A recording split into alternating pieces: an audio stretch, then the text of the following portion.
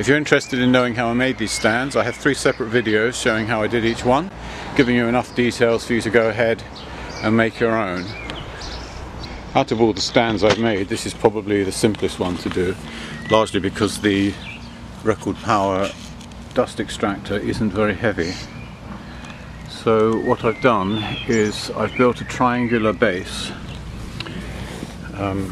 This is for 2 reasons. One, because the bag, as it fills up, gets quite heavy and it does tend to pull down, so it supports the bottom of the bag, stops it from coming undone up there, which happens sometimes. The triangular base is just long enough to span the distance of the legs. What I've done is I've put a little 90-degree,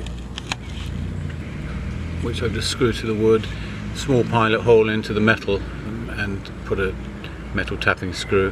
It's all it needs. It's more than enough to hold this. On the bottom I've just used 2 locking casters. These are good ones. When you lock them, they stop the caster from moving side to side, and also they lock the wheel. They're very useful. Unfortunately, you could only buy these with 2 locking and 2 ordinary ones without locks, so I just used 1. To finish it, I used some plastic spray paint just to paint it yellow, which matches the theme of the equipment. Record power is always yellow and this sort of forest green. Most of their tools are like that. And then I added this, which I thought was a good idea, because this, as you can see here, the hose is constantly dragging on the floor and getting under feet.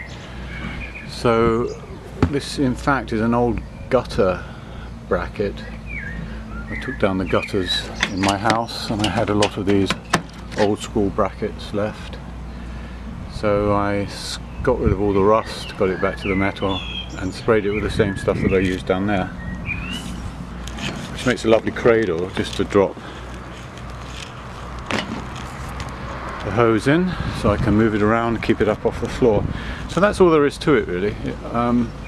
But I would definitely recommend doing something like this, because these 3-legged items are a real pain to move.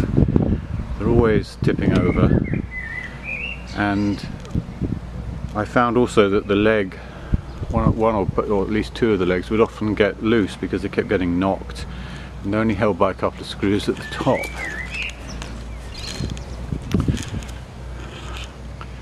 Yeah, well, you can't see it, but they're screwed from the inside of the drum into the top of the leg here, and it's a weakness. They just come loose and everything wobbles about.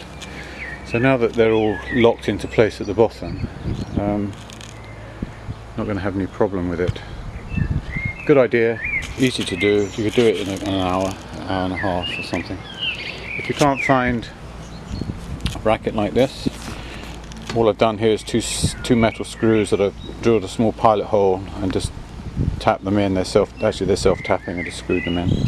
If you can't find that, you could use something like this and put a loop of fabric, or the sort of thing that you use for strapping things down on your roof rack of your car, something like that. Just make a loop, which is what I thought about first, and then you could just push it through the loop and it would just hang there. It would do the same thing. Anyway, hope you've enjoyed the video. Please subscribe, give me a thumbs up, and if you need any questions answered, just leave me a comment.